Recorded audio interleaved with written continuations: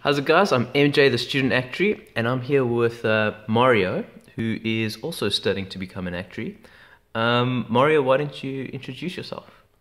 Well, what do I say about myself? Do I start with my career background, Mike, or do you want me to give me a more eccentric introduction to myself, or perhaps introduce why I have this Yorkie sitting on my lap? It's not a Yorkie, it's a Corgi. Sorry, a Corgi, my bad. Okay, it's the best dog in the world. Yeah. They are, although, no, Beagles are better.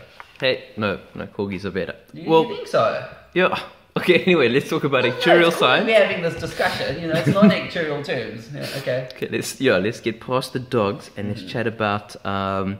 So you studied actuarial science like me. Yeah. So I did actuarial science and I did a master's in mathematics of finance. So let's talk about that and master's. I was in a PhD in mathematics of finance, believe it or not. Ooh, yes. So let's talk about the PhD. Tell me about your PhD. What are you doing? The PhD topic is a bit of a iffy kind of topic, The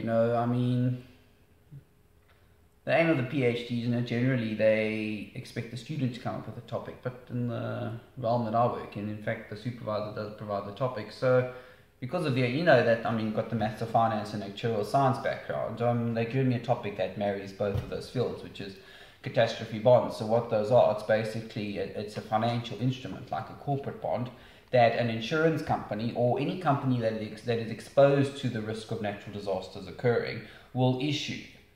And so they will issue this instrument, and what it is, it works like a bond. So they issue the instrument and they receive money from investors, and then the repayment of this money will be contingent, as we like to say in our fancy CT5 terminology, on the occurrence of the specified natural catastrophe in a simplest form. Variations of these instruments do exist because they're not standardized. It's a fairly new market. And all the trading is done over the counter.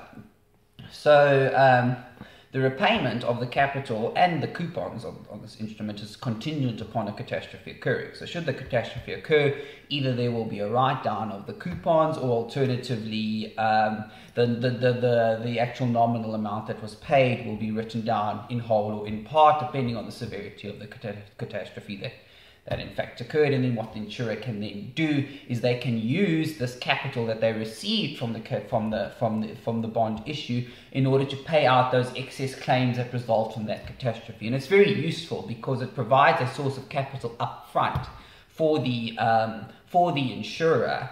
And it's useful because the catastrophe risks, they are very dependent types of risks and very difficult to predict. So when the catastrophe occurs, generally, if you think of in the case of a general insurer, a whole bunch of policies is affected and not just a single policy, which makes it violates the law of large numbers, in fact. So it's a useful source of funding for those types of events, and that's why there's been a lot of proliferation of these types of instruments being issued.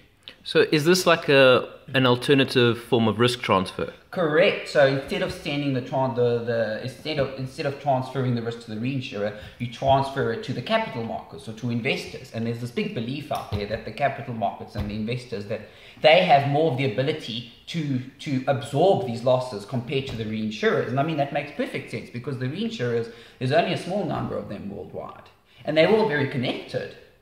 Munich Re is very operates in a variety of different places, and so does Swiss, and so do January in that. So they're all very connected. Well, a lot of them are, like you say. So chances are sometimes if one goes bust, another one might also go bust, but they have very stringent capital requirements, so that might not necessarily happen. But remember also there's that reinsurers can reinsure with another reinsurer, so they are very well connected. So that's why insurers have been turning to these alternative forms of capital as provided by the capital or the investment markets themselves, which are a very broad and diverse group of people that can provide funding. And strangely enough, the biggest investors in these catastrophe bonds are pension funds. Well, I guess because if I'm a pension fund, if I invest in the bond market, the equity market, the property market, what I'm looking for is diversification. I don't want my investments to be correlated. And if I invest in a catastrophe bond, a tornado or a hurricane or a tsunami is no way correlated to the stock market.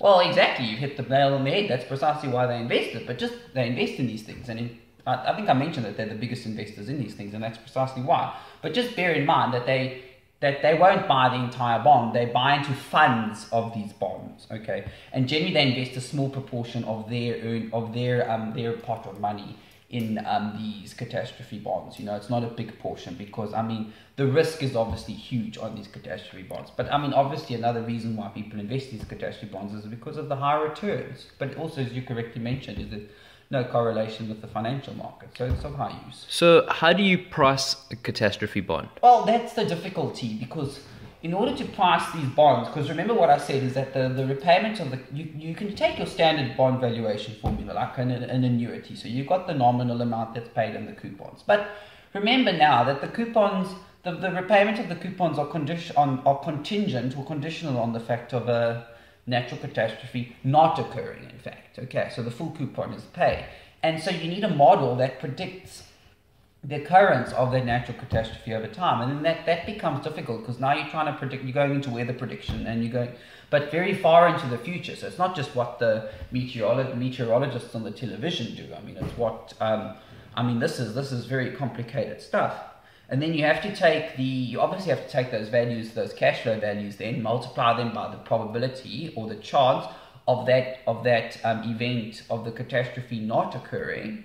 And then you have to somehow discount those or bring those cash flows back to today's value, so that you can then get an approximate or an expected value of what the cash flows will be. Now, I mean, if to go into technical jargon, as you know, with options and that, these types of instruments are usually priced under a certain measure. So the measure basically speaks to what probability or what probability distribution am I going to attach to the occurrence or non-occurrence of that catastrophe in the future.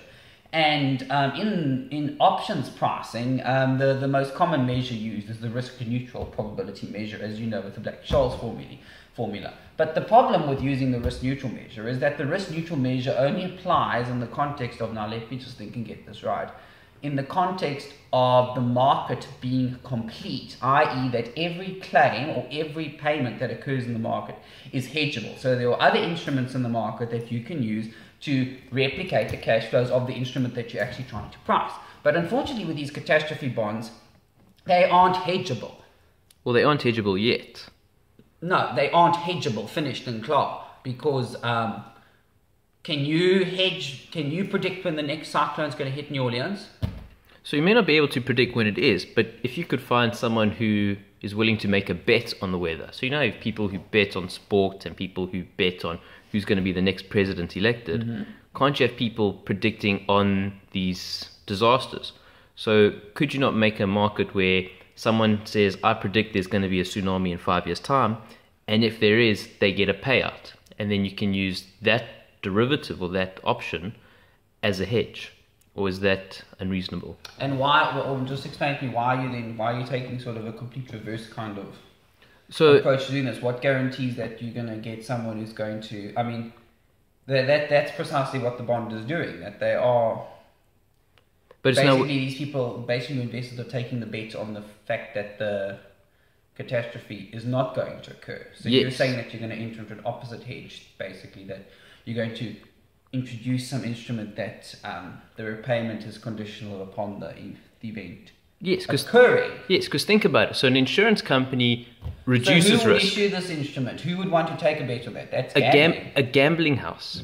So you have the one person, the insurance company, selling the catastrophe bond, and then you have a gambling house that does the exact opposite. Well, that could be a good point, and that could speak to the use of utility functions, isn't it? But I'm not an economist, so I don't know to go into that economic theory. But you just opened up another new sort of can of worms, but an interesting one. In that, why aren't the gambling and insurance markets linked? Mm-hmm. I mean, there's a lot. I mean, the casinos. I mean, I'm going to use it for lack of a better word. The casinos market. I mean, that's massive. I mean, if you just have to think in Vegas alone, how much money flows there every day. Mm-hmm. I mean, now why can't that be sort of used as an opposite hedge to sort of insurance claims? Yeah, instead of betting. But the reason why that obviously, because people are betting there on completely different processes to the processes that the insurers are betting on. Well, yeah, so people But if you could somehow sort of create a game or something, whereby people bet on the occurrence of weather. Yes. But you see, the problem comes in is the short-term mind of the gambler.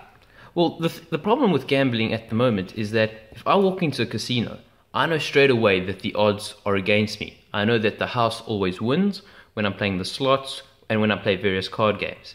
But if I go and I bet, say, on the weather, something like you said, that is very difficult to predict.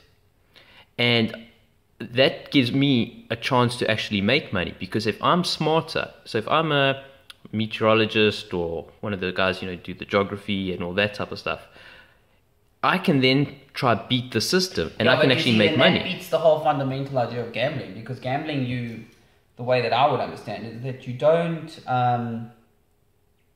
when you gamble, especially in a casino setting, you shouldn't be in a position that you have information such that you could potentially beat the casino. No, what do you think sport betting is? So you look at sport betting. So let's say I'm going to go bet on Man United, okay, and I develop a sports model that looks at Man United's previous 10 scores and uses that to create a time series that predicts how many goals they're going to score now. Remember what I did with the World Cup with odd actuaries, and we have a model like that we believe to be superior to the bookies. So if you make a catastrophe model that is more superior to the insurance market or to the gambling house, and you use that information advantage to profit from. But how would you make a model that is superior to the insurers or superior to the people actually pricing these catastrophe bonds? Well, that's where our actuarial power and actuarial innovation comes from. So you develop a superior model to model the weather. Yeah, and then we can almost enter in. Look, but then again, I guess there's the whole social thing. Do you want to profit from a natural disaster? If there's an earthquake and everyone's devastated, do you want to just morally or ethically have made money from that situation? Well, personally, I wouldn't, but in the world that we live in nowadays, why not? There are millions of moral injustices out there going on at the moment, and we start with labeling examples. I don't want to go down that road, but there are a lot in terms of people making money off other people's ignorances. And I think one of the clear examples is insurers playing off the asymmetry of information that exists between the insurer and the client, trying to sell you a policy that you don't really need. So why not? Why not try? Yeah. But unfortunately, the thing is, me being in academia, you're very restricted, unfortunately, to the existing models and the existing theories that have been put forward by the great minds. It's very difficult to sort of move on from that and sort of get the idea published in the journal, unless you've actually got one of those great minds supporting you. So that's very difficult. But open to these new ideas is definitely cool. So you're saying somehow develop a superior model to, but how would that work? Because it doesn't solve the problem. Look, I don't want to have this video going for too long, so I just want to ask one more question. And this is just to tie it up, so if we could develop a superior model and all that type of stuff, because maybe some of the viewers here are interested in catastrophe models and have got an idea to model, these natural disasters, is, as an individual, can I access the catastrophe bonds? Can I purchase a catastrophe bond? Or is that market only open to the big players, such as pension funds and really big investors, or is it open to the individuals like you and I? Look, I'm not sure in the South African context, and I'm not sure in general, but I'll answer with what I do know. And what I am aware of is that there are these catastrophe bond indices that are published by Swiss Re and Munich Re, if I'm not mistaken. And from what I believe is that there are sort of there are funds that try and track the performance of these catastrophe indices, or there are a couple of options or so that are based on these catastrophe indices. And I know that a couple of your unit trusts and investment houses do actually purchase these types of instruments, as well as your standard vanilla catastrophe bonds, are as part of the holdings in their funds. So you as an investor can get indirect access to them. I don't think that you can get completely direct access, and you're not going to be able to get direct access to them anyway, because they're very, very, very large sums of money that are in the issue. It's of the order of close to over, at least $50 million plus. Sure. And nobody is in their wildest dreams is going to invest the $50 million plus in a single investment. that's why you get a whole pool of investors that comes in to reap those higher returns. Yeah, so it's my 50 cents. Okay, cool. Thanks for chatting with us, Mario. And yeah, I'm MJ, the student actuary. And let us know if you enjoyed this discussion, and we will make some more. Cheers. Yeah, well, the Corgi did enjoy it. Yeah. He did enjoy it. Yeah. Let's check him out. Cheers.